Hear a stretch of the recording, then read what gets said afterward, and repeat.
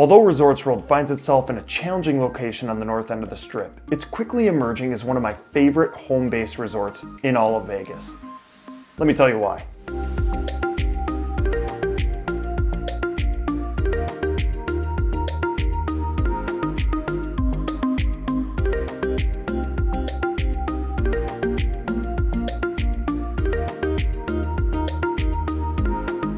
Resorts World offers 3 unique hotel brands under one roof. Crockford's is the nicest, Conrad is mid-tier, and Hilton is their baseline offering. On this occasion, I was offered a complimentary Hilton Deluxe room based on my play within the Genting Rewards program, which covers the cost of the room and the resort fee, so I was free rolling.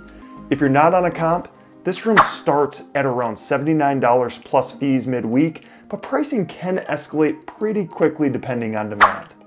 A quick parking tip.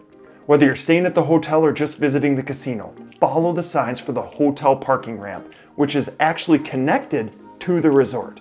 It'll save you about 1.7 million steps when compared to the other disconnected parking ramp that will force you to endure the outdoors on your hike in. Considering this is their least expensive hotel brand, I was pretty taken aback by how luxurious the hotel lobby felt, and lines were pretty manageable. That said, don't check in person. Use the Hilton Honors app. The app allows you to check in from your phone the night before and select the exact room you want in the hotel tower, including what floor you want to be on and what direction you want to face, meaning you get to choose your own view. You also get to skip the lines the day of your stay. You'll be alerted when your room is ready, your phone acts as your room key, and you can head straight up to your room. On the way up to my 59th floor accommodation, I couldn't help but notice how elegant the elevator lobby and hotel hallways felt.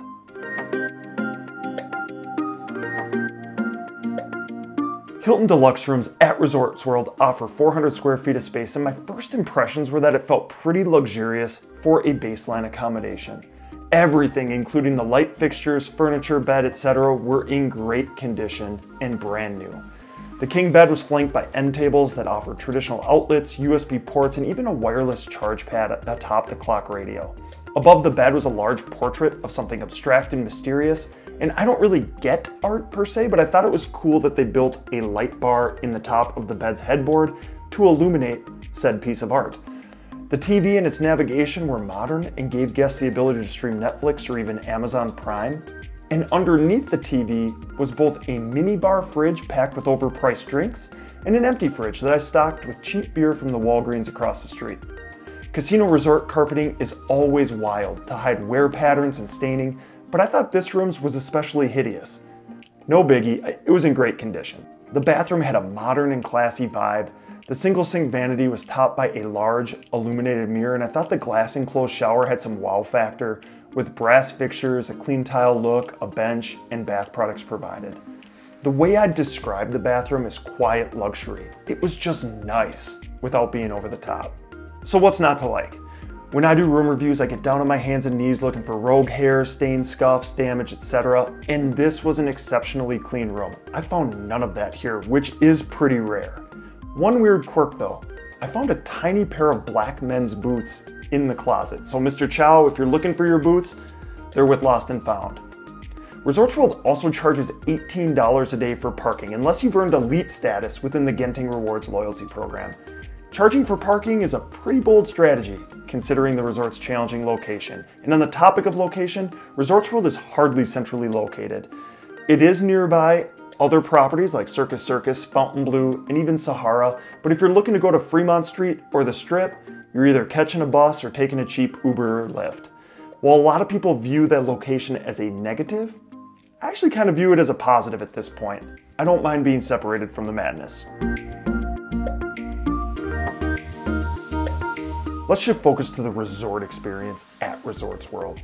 The district is the first thing you see when entering from the south, and it's a pretty impressive introduction to the property. While the district is home to dining destinations, lounges, and retail outlets, the star of the show is the Orb.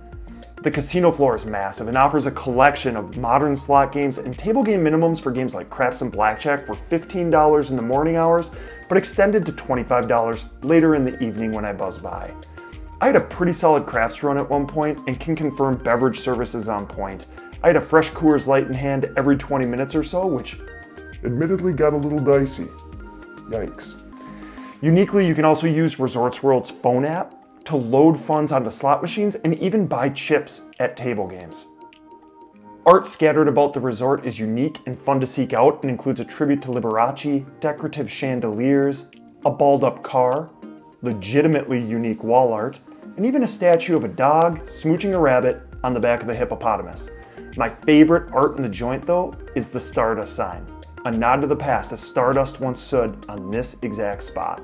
Being on an island at the north end of the Strip, Resorts World does a good job of offering a ton of dining options that span the price spectrum with global influences from around the world that includes places like Mexico, Japan, Europe, and an American steakhouse, among others. For the herbivores among us, the Crossroads Kitchen serves plant-based fare, and Suns Out Buns Out attracts long lines for breakfast, serves egg dishes, and showcases a pretty photogenic mascot out front.